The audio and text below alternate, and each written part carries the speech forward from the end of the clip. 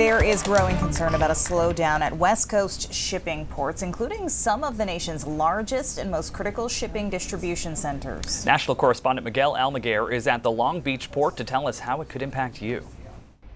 This morning at West Coast ports, where everyday products arrive and are then shipped across the country, there's growing concern dock workers may not show up to work again, creating a potential supply chain slowdown.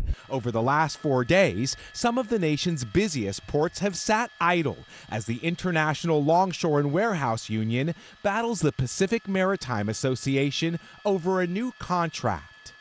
As negotiations over pay, benefits, safety, and automation have dragged on for a year, the ILWU says some of its 22,000 rank-and-file members have begun to voice their displeasure by not showing up for work at critical ports. The PMA counters the disruptive work actions effectively shut down operations at some marine terminals. The problems brewing here could eventually impact you at home.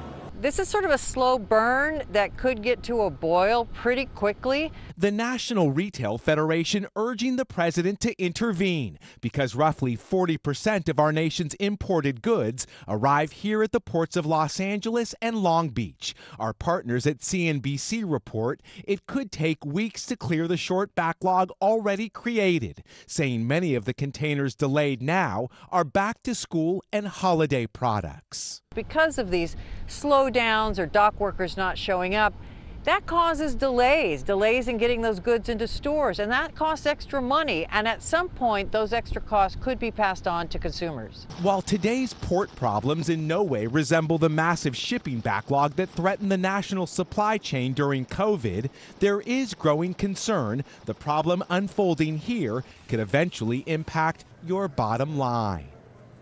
That was Miguel Almaguer reporting. In other news in California labor, Hollywood could soon be facing a double strike. The Writers Guild of America has been protesting their compensation for a month. The union representing actors SAG-AFTRA is set to enter contract negotiations this week. Just last night, they voted with nearly 98% support to authorize a strike.